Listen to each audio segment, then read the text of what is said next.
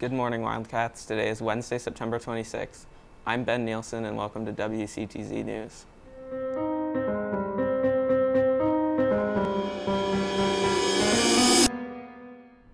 Please stand for the Pledge of Allegiance. I pledge allegiance to the flag of the United States of America, and to the republic for which it stands, one nation, under God, indivisible, with liberty and justice for all. Powder Puff tickets will be sold all this week during Power Hour. Tickets will be $4 ahead of time and $5 at the gate. The last Powder Puff practice date for juniors and seniors is Thursday, September 27th. Practice will begin 15 minutes after school ends. There will be a meeting to discuss girls' soccer tryouts on Thursday, October 4th at 3:45 p.m. Please meet at the soccer field bleachers and bring your completed athletic packet. There have been numerous complaints from residents in the neighborhood surrounding the school about speeders at arrival and dismissal time. Students need to be mindful of the speed limit when traveling to and from school, especially in the residential areas.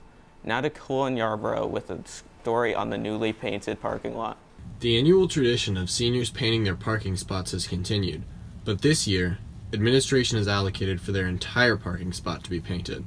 Being able to paint your own spot gives you a bigger space to show your creativity and uniqueness of yourself. I did have a little bit of trouble. I wasn't sure how much paint to get, and then it's a lot of work to be able to paint the whole giant space. We get more of the actual design we wanted, painting our whole spot, because we had more leeway in doing exactly what we wanted, which was creating a huge flag across all 4 spots. Painting a whole spot, I thought I could be even more creative, because rather than just having a paw print, I had a bigger area to work with, and it's basically just a blank slate, and I could paint whatever I wanted. I really liked seeing everyone's spots kind of come together. It was a lot of fun to do whatever you wanted to, and there was a lot more room to work with. Once it all comes together, it livens up the parking lot a little bit. This has been Cullen Yarborough reporting for WCTZ News. Thank you for tuning in to another edition of WCTZ News. This has been Ben Nielsen. Have a great day, Wildcats.